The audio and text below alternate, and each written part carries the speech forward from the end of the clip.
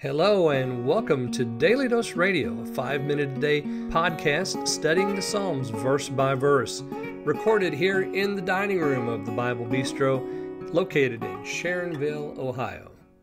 Hey there, friends, welcome back to Daily Dose Radio here in the Bible Bistro.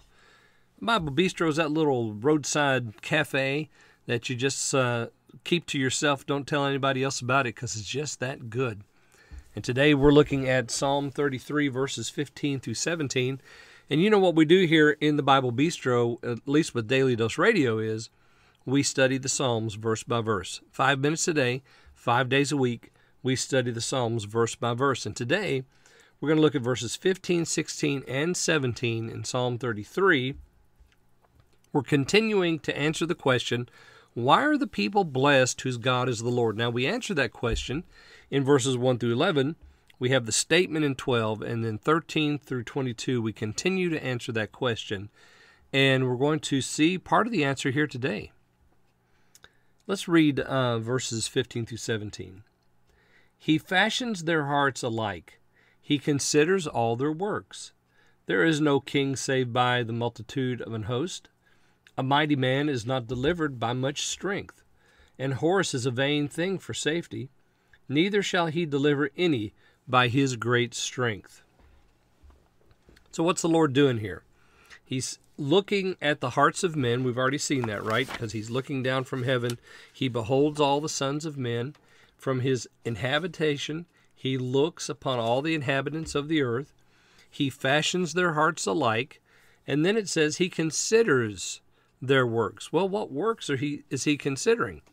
Well, we're going to find out that what he's considering is how much they trust him, how much they put their faith in him. Because you'll notice that we have an argument set up for us. He says, there's no king save by a multitude of a host. Are you trusting in a large army? You shouldn't. A mighty man is not delivered by as much strength. Well, are you a mighty man, or are you really strong? Don't trust in it. Now, we might not have the experience of the king leading a host, a great army. We might not be a mighty man, and we might not have very much strength. But we understand that we don't trust in that. And then it says a horse is a vain thing for safety. Are you trusting in the multitude of your chariots and horsemen? We've already seen that, haven't we? Now that, the idea of the chariot is not something that we trust in. Because sometimes, whether it's an army or a mighty man's strength or a horse, we like to trust in things that we can see and touch and understand.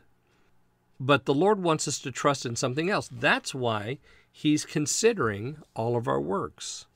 He's considering how we proceed through this life. Neither shall he deliver any by his great strength.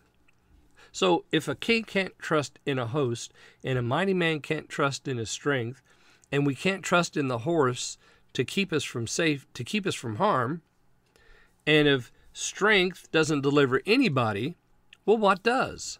Right? There's your question. What does? Well, we know the answer, don't we? And we're going to find that out tomorrow. I don't want to spoil the surprise, but I'll just tell you if you want to know, look at verse 18. Verse 18 will give you the answer to that question. If we can't trust in these things, what are we to trust in?